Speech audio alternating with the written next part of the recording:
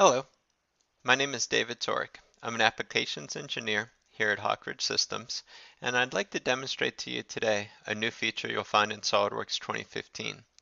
The Shell Manager is a useful simulation tool that will help you manage the design changes or the setup of shells within any of your simulation studies. To access the tool, you can either right-click on an existing shell that you've already defined, or in this case, I can right-click on a body and select Shell Manager. From here, I have two different regions on my screen. The bottom region is a table which I like to use to allow me to interrogate the shells I've already defined, and also to set up the different shells that haven't been defined. On the left, you'll notice we have a property manager, which looks very similar to the defined shells property manager. In the bottom area, I can use this table to sort based off of its thickness, for instance, by just selecting the top heading a couple times. But also, I have the ability where I could enter in values for a particular surface body.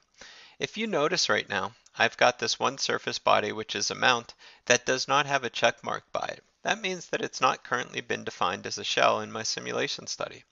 If I just input some values, for instance, I'll make that become 3 millimeters. I'll choose my material to be plain carbon steel. I now have a checkbox by that, and this part is now represented by a 3 millimeter shell.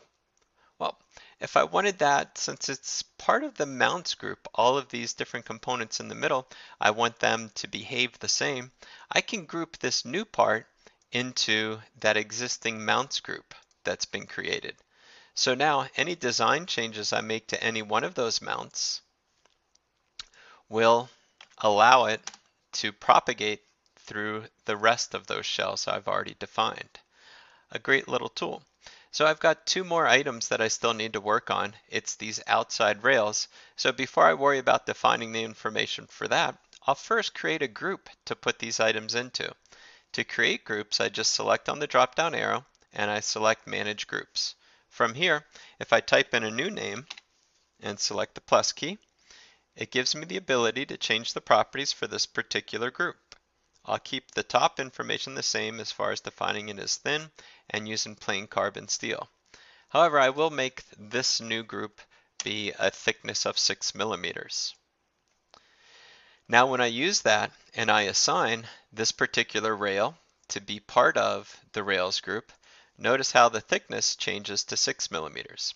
And all of the definition for this last body will be taken care of by just including it into the rails group.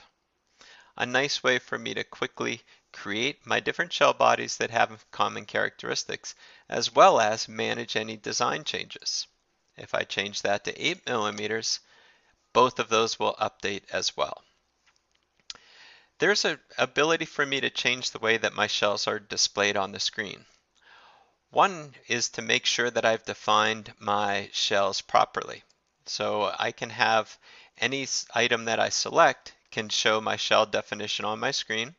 And by zooming in, I can make sure that my shell is defined properly, which it is in this case.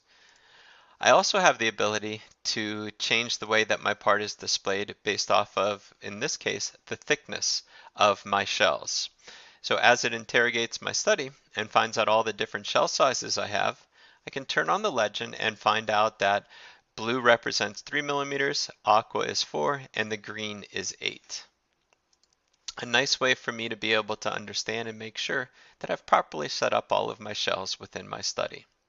The Shell Manager is a great new tool for SolidWorks 2015 that I'm sure you'll find very useful as you use shells within your simulation studies. Thanks for watching.